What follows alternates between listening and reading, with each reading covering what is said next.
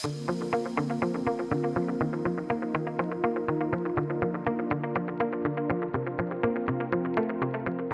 need to transition to a net zero economy is here. It's not just regulation or policymakers that are pushing us there. It's not just the need of a society for change that is driving that change. I think it's a whole combination of that and an urgent need to face reality. If you're in a recession, we have to reduce emissions. If we have a pandemic, we have to reduce emissions. If we have an energy crisis, we have to reduce emissions.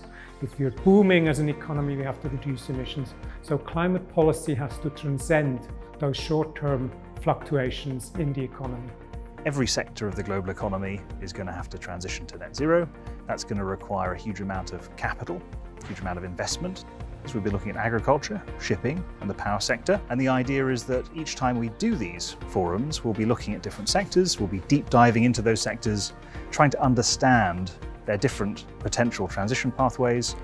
We think that the key catalyst for the transformation of our food systems is going to revolve around the restoration of agricultural land, and specifically that means returning the equivalent of 1 billion hectares of land back to nature. We think the transition to new food systems will unlock $1.5 trillion in new markets by 2030. Investors are recognizing the need to finance the net zero transition, so finance the high emitting companies as they're moving towards a net zero future. We believe that companies that are better aligned to the transition in a high emitting sector like shipping are likely to capture some degree of market share as the transition accelerates. If anything, renewable energies are now feeding money into the market rather than taking money out of the market. So the higher prices we now have are accelerating the economic attractiveness of renewables.